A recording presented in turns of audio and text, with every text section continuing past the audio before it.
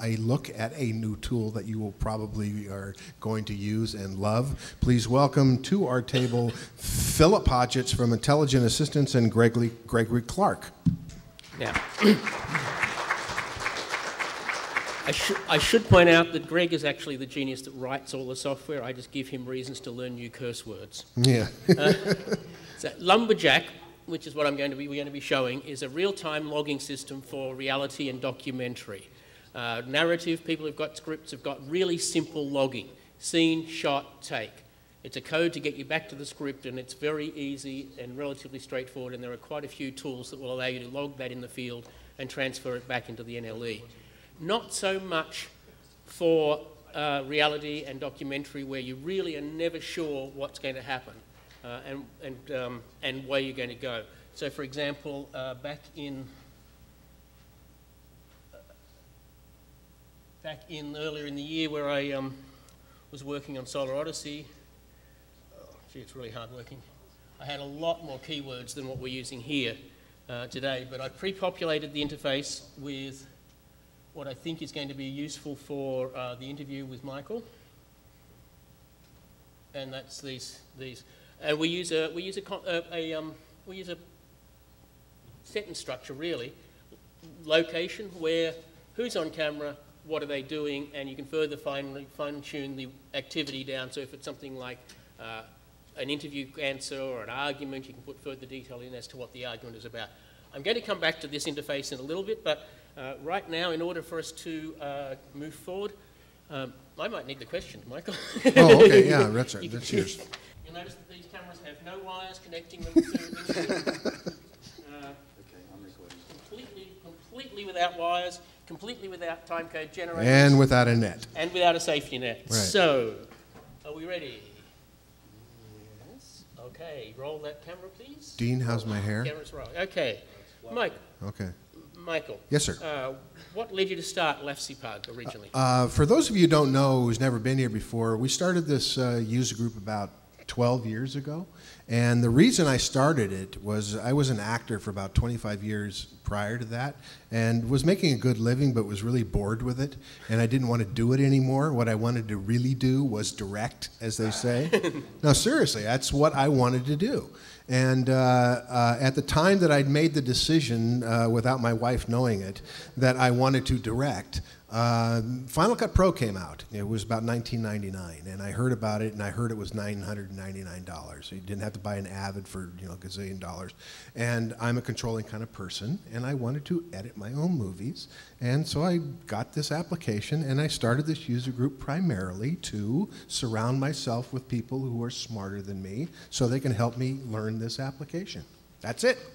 And then it just took off. Well, tell us a little bit about those early days. The early days was all sort of internet. It was all virtual meetings at that time, tupop.com.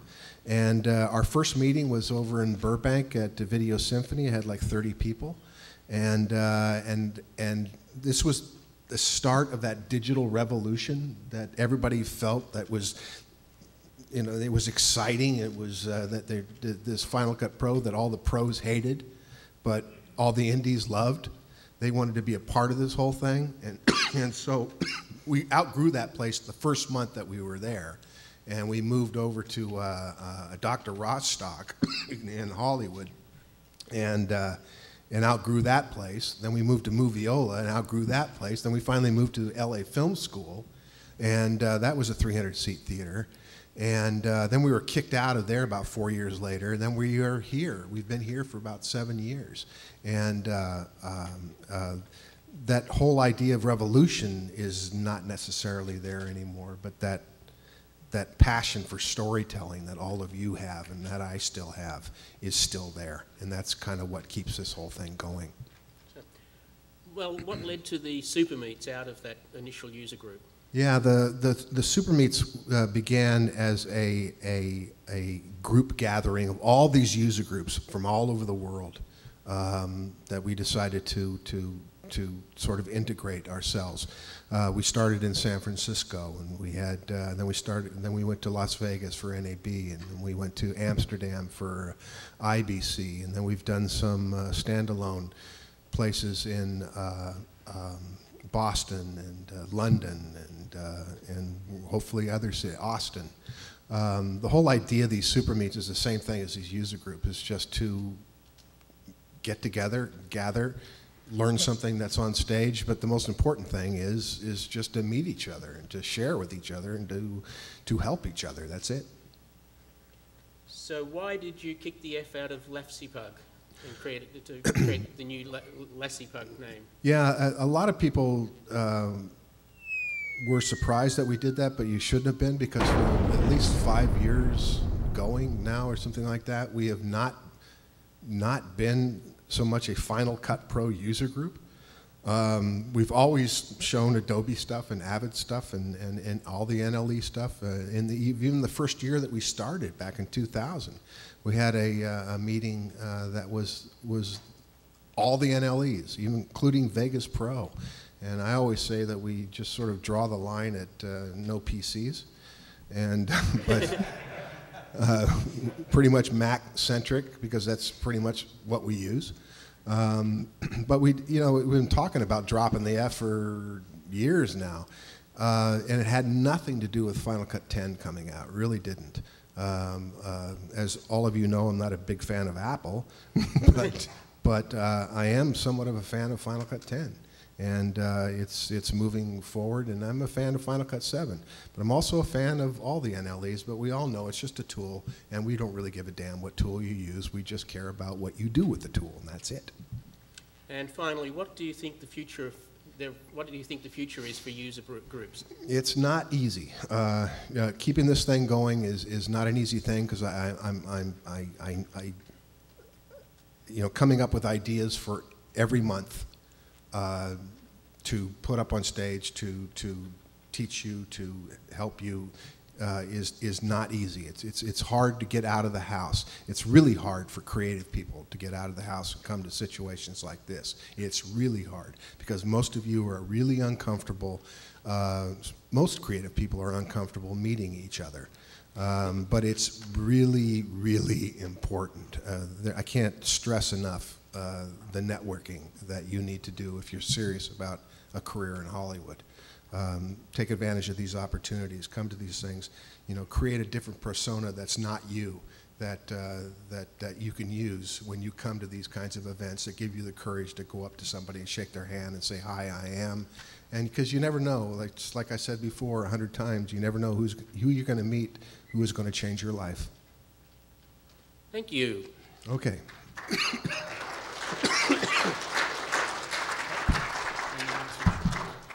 Well, I can't wait to see this. I'm going to swap over to Final Cut 10, which is, well, we're currently working with this, largely because we developed this tool for, thank you, for Solar Odyssey last year, and that was the decision was already made to do Final Cut 10 when we're doing that.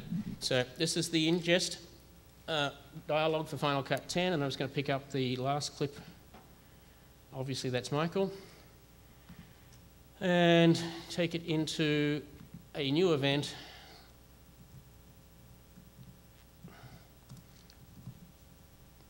And now I'm just going to, while that's ingesting, I'm just going to get the other angle. Now, normally we would also have an audio angle, angle, I guess. I would have another audio source. An H1 zoom would be my choice, because that's what we've been using, giving great results. But it complicates the demo sufficiently that we're not going to, I didn't do that here, but that certainly supports that. Now, what we're actually doing during the demo on an iPad, but it works in a browser, so it's iPad friendly, it's browser friendly, it's Mac or PC friendly, it will work on Android. When we release it, will work with Final Cut 7 and with the Premiere workflow, and we're desperately trying to work a way of making it work with Media Composer, but it would help if they opened up a little. I hear occasional little dropped words from people in that area of the world that suggest that maybe they are working on something, but they're not prepared to talk about it yet. This is the logging interface. You have a story up here. You can choose that. As I said, locations, people. That's because I was playing different characters in our demo, so every time I changed my shirt, I would change my name. The activities, now as I said, during the Solar Odyssey we had a bunch more activities and a bunch more people, towing, loading, pushing, tightening, fighting, swimming, etc., etc. Lots of fighting, yes, lots of fighting. Then within activities you have the option of content keywords. One of the things I learnt in doing this was there is a distinction between the context keywords, the where, who, what they're doing, and then the content of what it is. If it's an answer, we'd like some content about what the answer is about. You've also got the option of doing a comment, so you can type a comment in, or if you're connected on a Siri-supported device and connected to the internet, you can do that note by voice. We're building in the ability to log a particular card rather than every card. So if you wanted to have two people logging two different cards, that's possible as well. Two people can log the same event. 3 people can log the same event. There are many ways of dealing with that. You can also rank it up, choose a ranking. So you can say as we're going through, if there's a good part, you can say, well, that's 3 stars, that's low stars, and that just creates its own bin in Final Cut 10, and it'll create a bin in 7 as well. I also discovered that I frequently something would happen on camera that I hadn't prepared for. Somebody new would come into the shot, some new activity would start, and it's no trouble to edit the activities and add a new activity, but by the time you do that, the moment's already gone. So we built in the ability to say, well, add the new word, but log it from 90 seconds ago or 120 seconds ago. Or if you realise that something has been happening and you've missed it, you can say, well, log that from about 60 seconds ago. And that's pretty much the interface. It's incredibly complex. So in Final Cut Pro 10, we've now got all of our 2 angles ingested, 100%. I'm just going to quickly make a multicam clip, and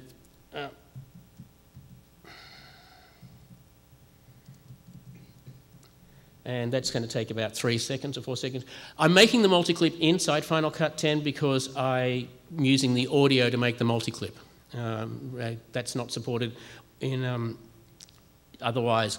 If we do plan, if you have matching time code on your clips and on your audio, then the Lumberjack app will build your multi-clips for you. So I'm just going to export XML, and I'm just going to throw that to the desktop. Go into the, again, incredibly complex Lumberjack interface and import that XML and target the right event. Now, we also built in the ability to work in time zones, the server being in the LA time zone. Most of our logging was done in Florida's time zone, so we had to have the ability to offset for time zone. This is what makes it more interesting, this little checkbox here. For each person, create a select string out. In other words, only the bits that were interesting for each person or for each content keyword.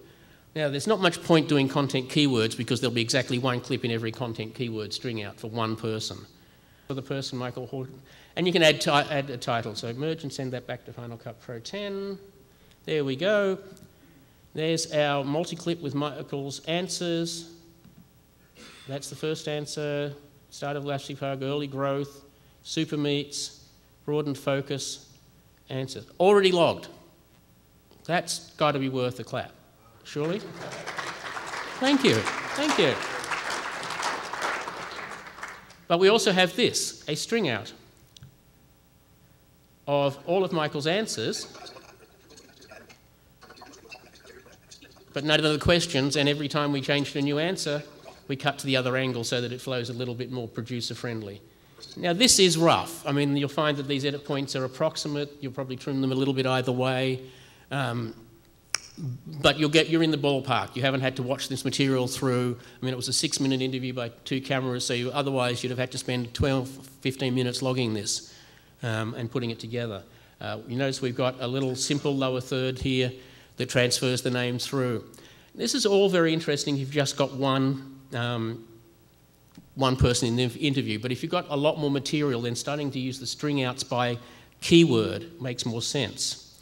And so in this version, as I said, the incredibly versatile actor here has recorded the same questions, the same answers multiple different times, and strung out each of the answers and each time the person appears on camera the first time, their name appears on camera. And so there's a string out of all the selects for that answer, ready to start trimming it up, making something of that little subsection of sub-story or topic within the story. And that pretty much is Lumberjack. It's real-time on-location logging for reality and documentary television. Yeah. Anything that can connect to a browser. So yes. It's very pokey on an iPhone. But it's very pokey on an iPhone. What you might be interested in, though, is that on an iPhone, we're isolating out just the ranking section, so that if you're a producer and you're surreptitiously going good, bad, and somebody else is doing the logging, that was actually a suggestion from Rich Harrington that we thought was good enough to implement. It was challenging.